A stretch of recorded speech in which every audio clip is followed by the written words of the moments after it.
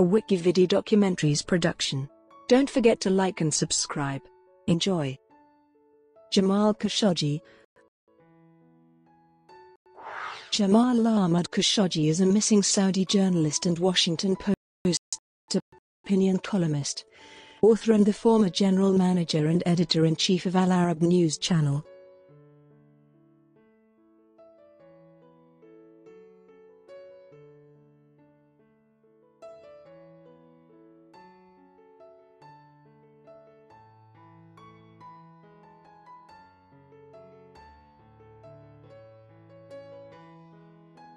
He also served as editor for Saudi newspaper Al Watan, turning it into a platform for Saudi progressives. Khashoggi fled Saudi Arabia in September 2017, and has since written newspaper articles critical of the Saudi government. Khashoggi is a high-profile critic of Saudi Arabia's powerful crown prince, Mohammed bin Salman, and its king, Salman of Saudi Arabia. He has also criticized the Saudi Arabian-led intervention in Yemen. He is currently missing and allegations have been made that he was murdered and dismembered inside the Saudi consulate in Istanbul, Turkey sometime during or after the 2nd of October 2018. Early life and education. Khashoggi comes from a very rich, powerful and well-known family in Saudi Arabia. He was born in Medina in 1958. His grandfather, Mohammad Khashoggi, who was from a family of Ottoman origin, married a Saudi woman and served as personal physician to King Abdulaziz Al Saud, the founder of the Kingdom Saudi Arabia. Jamal Khashoggi is the nephew of late, high-profile Saudi arms dealer Adnan Khashoggi, known for his part in the Iran-Contra scandal, estimated to have had a net worth of $4 billion in the 1980s. Jamal Khashoggi's cousin, Dodi Fade, was dating Britain's Princess Diana when the two were killed in a car crash in Paris. He received his elementary and secondary education in Saudi Arabia and obtained a bachelor's degree in business administration from Indiana State University in the United States in 1982. Career. Jamal Khashoggi began his career as a regional manager for Tihama bookstores from 1983 to 1984. Later, Khashoggi worked as a correspondent for the Saudi Gazette and as an assistant manager for Okaz from 1985 to 1987. He continued his career as a reporter for various daily and weekly Arab newspapers from 1987 to 1990, including Al-Sharq Al-Awsat, Al-Majalla, and Al-Muslimun. He became managing editor and acting editor-in-chief of Al-Madina in 1991, and his term lasted until 1999. From 1991 to 1999, he was a foreign correspondent in such countries as Afghanistan, Algeria, Kuwait, Sudan and in the Middle East. It is also claimed that he served with both Saudi intelligence agency and possibly the United States in Afghanistan during this period. He then was appointed a deputy editor-in-chief of Arab News, the leading English newspaper of Saudi Arabia, and served in the post from 1999 to 2003. Khashoggi became the editor-in-chief of the Saudi daily Al Watan for a short period, less than 2 months, in 2003. His tenure as editor-in-chief lasted for just 52 days. Khashoggi was fired in May 2003 by the Saudi Ministry of Information because he had allowed a columnist to criticize the Islamic scholar Ibn Taymiyyah, who is considered the founding father of Wahhabism, a movement that the Muslim Brotherhood has always been at odds with. This incident led to Khashoggi's dubious reputation in the West as a liberal progressive. After the firing, Khashoggi went to London in voluntary exile. There he joined the Al Faisal's team as an advisor. He then served as a media aide to Prince Turki Al Faisal, while the latter was Saudi Arabia's ambassador to the United States.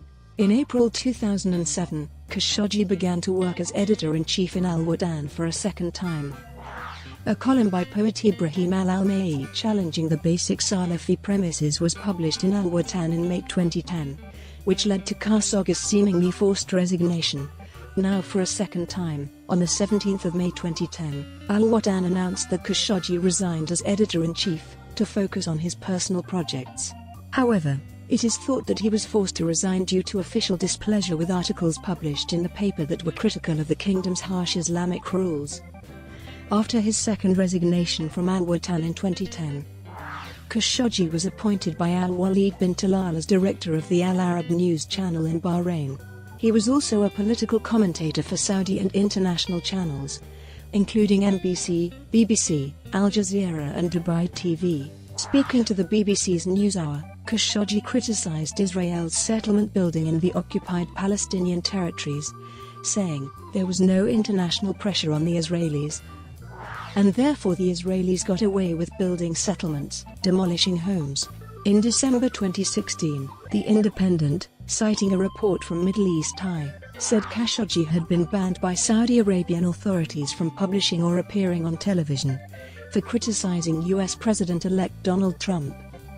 Khashoggi also criticized the Saudi-led blockade against Qatar, Saudi Arabia's diplomatic dispute with Canada and the kingdom's crackdown on dissent in media. Khashoggi became de facto leader of the Saudi branch of the Muslim Brotherhood. Crown Prince Mohammed not only rejects Wahhabism, he considers the Muslim Brotherhood the main threat to his vision for the kingdom. In 2018, Khashoggi established a new political party, becoming the biggest political threat to Crown Prince Mohammed. Interviews with Osama bin Laden. Khashoggi befriended Osama bin Laden in the 1980s and 1990s in Afghanistan and Sudan while championing his jihad against the Soviets in dispatches.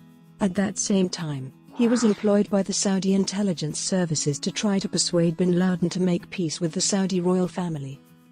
Khashoggi interviewed bin Laden several times. He also met bin Laden in Tora Bora, and once more in Sudan in 1995. It is reported that Khashoggi once tried to persuade bin Laden to quit violence.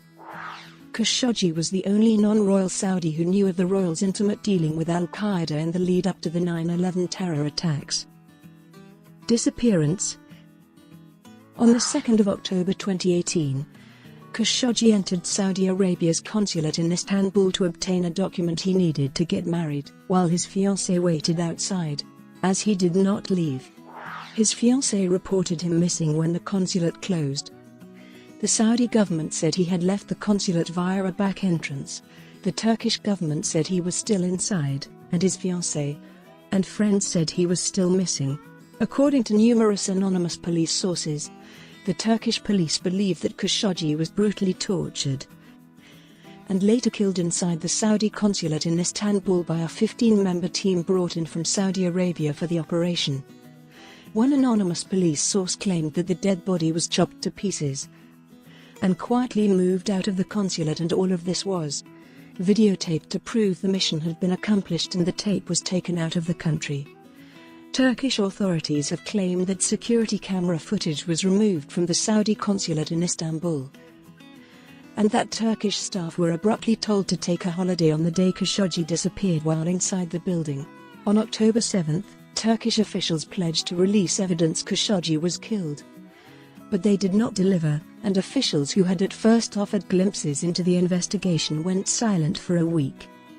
Similarly, while Yasin Attay, an advisor to the Turkish president, initially said he believed Khashoggi had been killed in the consulate, on the 10th of October he claimed the Saudi state is not blamed here, something The Guardian journalist sees as Turkey trying not to harm lucrative trade ties and a delicate regional relationship with Saudi Arabia.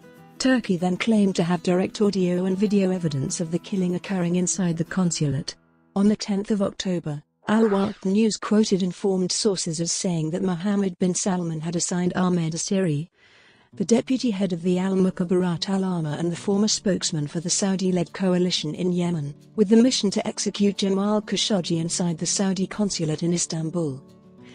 Another military officer with lots of experience in dealing with dissidents was the second candidate for the mission. On the 11th of October, Reuters reported that Turkish officials were investigating whether Khashoggi's Apple Watch would reveal clues as to what happened to him inside the Saudi consulate, examining whether data from the smartwatch could have been transmitted to a cloud or his personal phone, which was with his fiancée, Hatice Cengiz. Reactions. Saudi Arabia's Crown Prince Mohammed bin Salman claimed Khashoggi left the consulate shortly after the visit.